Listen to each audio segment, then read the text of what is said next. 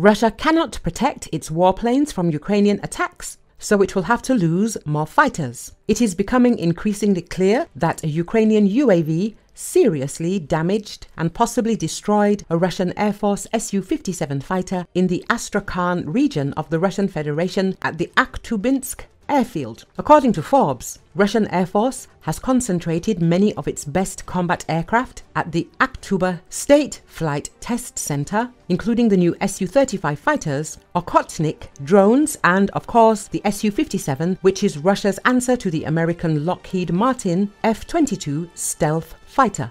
Back in 2019, there were at least 6 twin-engine supersonic Su-57s at that airfield. Ground crews regularly parked jets in the open air, prompting strong protest from the popular Russian aviator forum Fighterbomber. Their Telegram channel was outraged why, after 28 months of Russia's war against Ukraine, the Air Force had not built reliable shelters for its valuable aircraft. At the same time, Fighterbomber confirmed that the Su-57 received shrapnel damage during Saturday's raid. For the price of this Su-57 alone, you could build a shelter, noted Fighterbomber, adding that only if you don't intimidate contractors along the way and don't give kickbacks.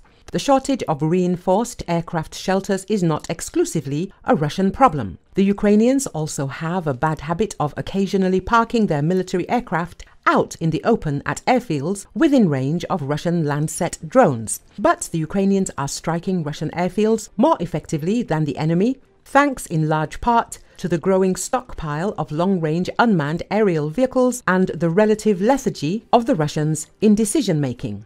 Ukrainian Air Force commanders frequently, sometimes more than once a day, scatter their planes across a vast network of small airfields and even highway runways, all in a preemptive effort to make it more difficult for Russian raids on parked planes. At the same time, the Russians do not do this. Usually, when they change base, it is the result of a long-planned move. This often occurs in response to certain bases being constantly targeted by Ukrainian missiles or drones. With its airfield, laboratories, large test areas, shooting ranges, and intriguing new bunker complexes, the Akhtuba State Flight Test Center has become one of the most valuable assets for the Russian Ministry of Defense, claims a Dutch aircraft surveillance website, Scramble. The Su-57s are there because it is the best and perhaps only place to test all the qualities of these jets. The Russian Air Force may not be able to remove the surviving Su-57s from Akhtubinsk without jeopardizing the development of the type.